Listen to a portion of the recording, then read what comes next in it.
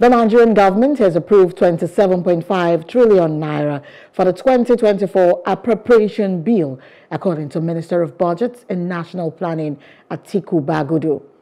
The Medium-Term Expenditure Framework (MTEF), which was approved by the National Assembly, has been reviewed, resulting in a target revenue of 18 trillion naira for the next fiscal year. The Council has also reviewed the MTEF, which has an exchange rate of 750 naira to a dollar and a crude oil benchmark of $73 to improve revenue. Mr. President's determination to find more money to fund our priorities, today the Federal Executive Council further revised the medium-term expenditure framework and the fiscal policy framework.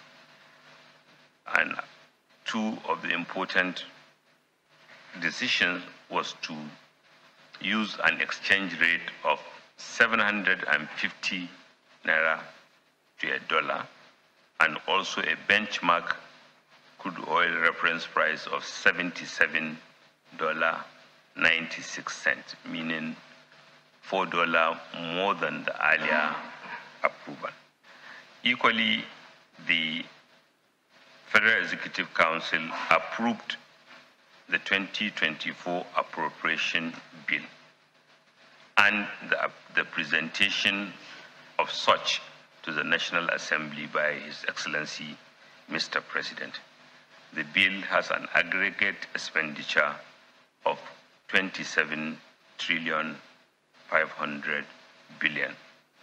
The forecast revenue is now 18.32 trillion, which is higher than the 2023 revenues, including that provided in the two supplementary budgets.